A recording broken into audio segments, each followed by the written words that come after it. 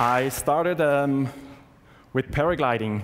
Paragliding is taking off from mountains with a paraglider with the possibility to fly cross-country distance just with the use of thermals to soar. Also, different aerobatic maneuvers are possible with a paraglider.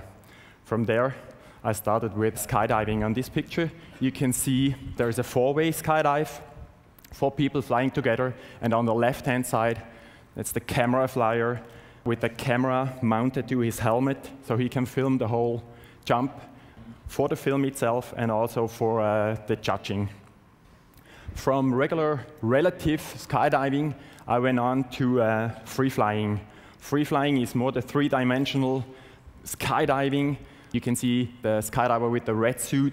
He's in a stand-up position. The one with the yellow-green suit, he's flying head down, and that's me in the background carving around the whole formation in free fall, also with the helmet cam to film this jump. From free flying, I went on to sky surfing. Sky surfing is skydiving with a board on the feet, and you can imagine with this big surface of a sky surfing board, there's a lot of force, a lot of power, and of course I can use this power, for example, for nice spinning, we call it helicopter moves. And from there, I went on to wingsuit flying. Wingsuit flying is a suit that I can make fly just only with my body. If I put some tension on my body, tension on my suit, I can make it fly. And as you see, the fall rate is much, much slower because of the bigger surface.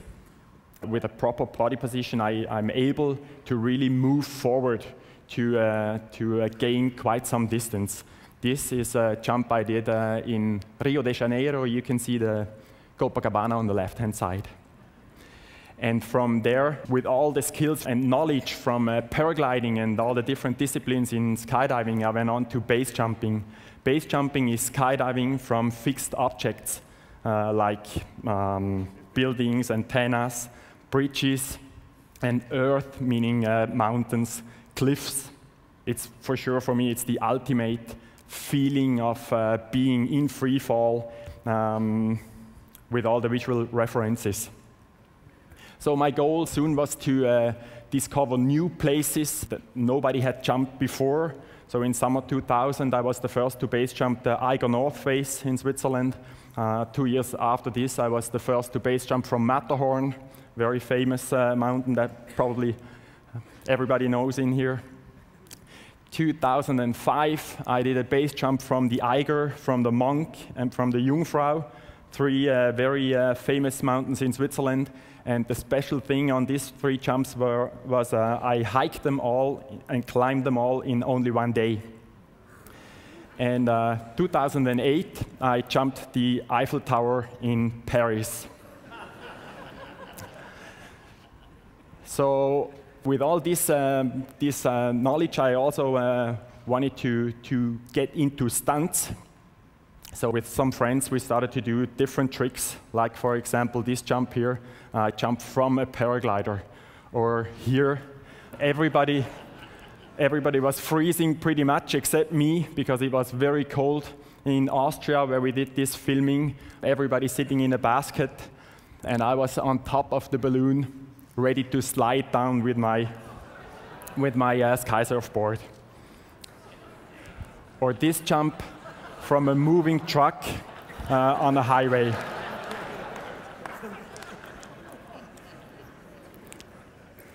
Extreme sport on top level like this is only possible if you practice step by step, if you really work hard on your skills and on your knowledge.